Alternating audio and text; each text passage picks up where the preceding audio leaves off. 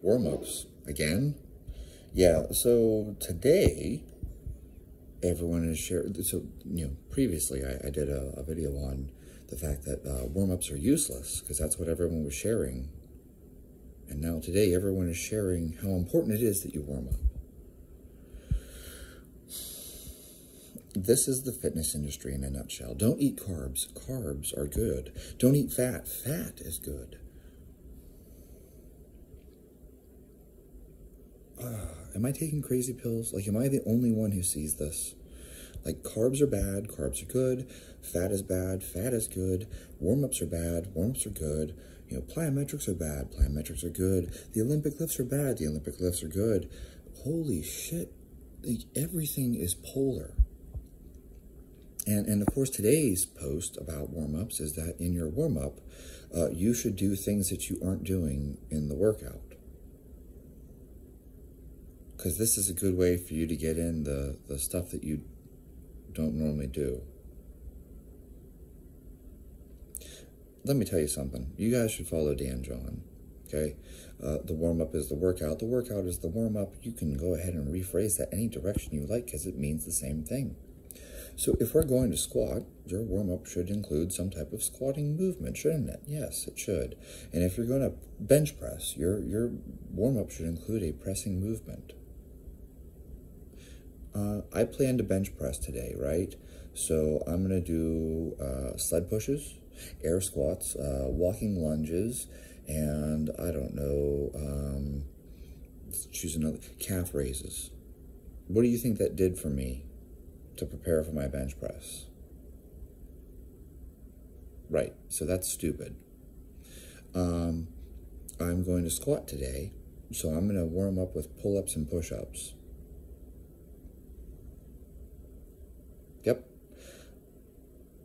I am sorry to tell you the rational, common sense part of this. The reality of everything, all of these things, is that the answer lays between the two extremes. So warm-ups are completely useless. No. But some warm-ups would be useless. I'm going to bench press, so I'm going to go pedal on the stationary bike for 10 minutes.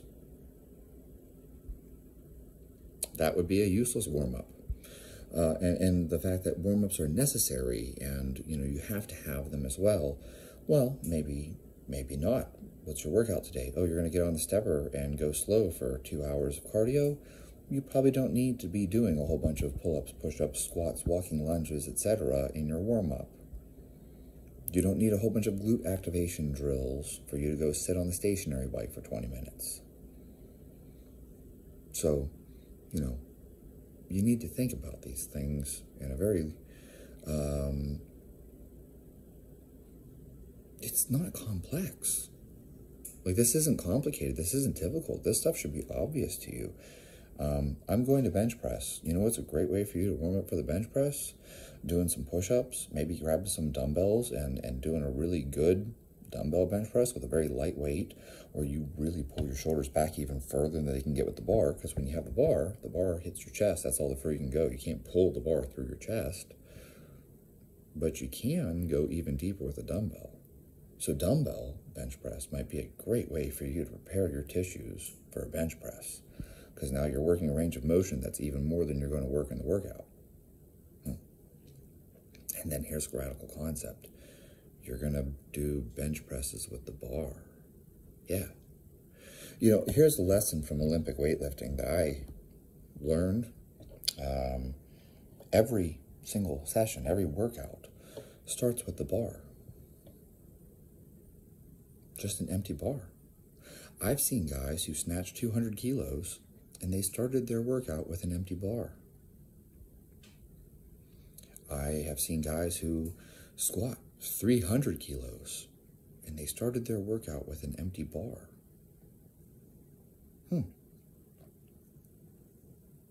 That's pretty fucking clever, isn't it? It's pretty simple. It's pretty straightforward. You're going to snatch, and today you're going to snatch 200 kilos.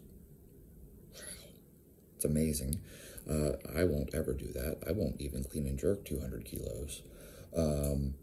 Not in my lifetime. And these guys start off with an empty bar, and they do snatches with an empty bar. And then they put 40 on, and they snatch that, and they put 60 on, and they snatch that, or sometimes they just jump to 80 because they're so damn strong. But regardless, they start off with the empty bar.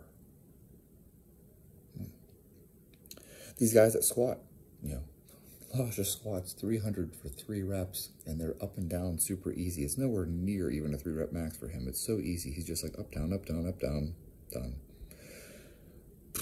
Easiest 300-kilo squat you've ever seen, and he does it for a set of 3 like it's a warm-up. And yet he starts off with an empty bar. But he squats. He squats to warm up for squats. What a radical concept. I don't know a different way to explain this to you guys. So this has gone on entirely too long about such a simple concept, but what I'm really discussing here isn't so much how you should warm up. What I'm actually discussing here is the fact that these messages that you see on social media, you must warm up, you shouldn't warm up, warm-ups are a waste of time, etc. All of it's just so dumb. Carbs are bad, carbs are good. Fats are bad, fats are good. Cardio's bad, cardio's good. Will cardio make you lose your gains? Yes, it will. Anyone who tells you that it won't doesn't know what the fuck they're talking about. But will cardio make you lose your gains if you do 10 minutes a week? No. 20 minutes a week? No. But how about now we're doing hours of cardio? Hours and hours, and we're doing it every day. Yeah, it might. And I know someone out there is going to be like, well, Ronnie Coleman did 2 hours of cardio every day. And that's true. However, taking drugs puts you in an anabolic state. So even if you're doing a whole bunch of cardio and you're taking anabolic drugs, the anabolic drugs put your body into an anabolic state. For those of you who don't have that assistance, nothing wrong with it if you do. If you're a professional bodybuilder or a professional powerlifter, I understand why you do those things. I understand why you use those things. But for the rest of us who are just average, if I do a ton of cardio, it's going to increase something called AMPK. AMPK is the opposite of mTOR. mTOR complex 1 specifically, being this pathway by which we stimulate muscle protein synthesis. Muscle protein synthesis, that means growth. Okay, synthesis, growth. So, mTOR complex 1, muscle protein synthesis, muscle growth. AMPK, muscle breakdown. If you spend more time stimulating AMPK, muscle breakdown, than you spend stimulating muscle growth, you're going to net muscle loss. So I assure you, when I was running 100 to 120 miles a week and swimming an additional 50 to 60 miles a week, I was definitely spending more time in a catabolic state, muscle breakdown, than I was in an anabolic state, muscle growth. Okay? It's not a cardio bad, cardio good. It's not a cardio makes you lose your gains, cardio doesn't make you lose your gains. It's a dosage thing.